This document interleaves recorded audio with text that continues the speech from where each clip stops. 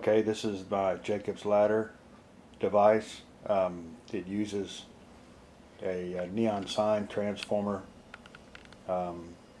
It's from SIP.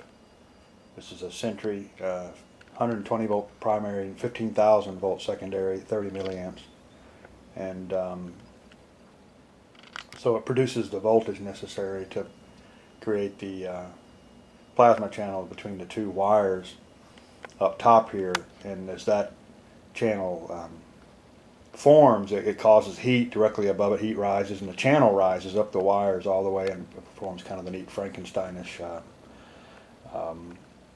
effect. So we're going to watch that. I've got it wired over here to like a regular light switch box, so I can just plug it in and control it that way. And it works best when it's dark, so I'll cut the light off and then we'll see how it looks.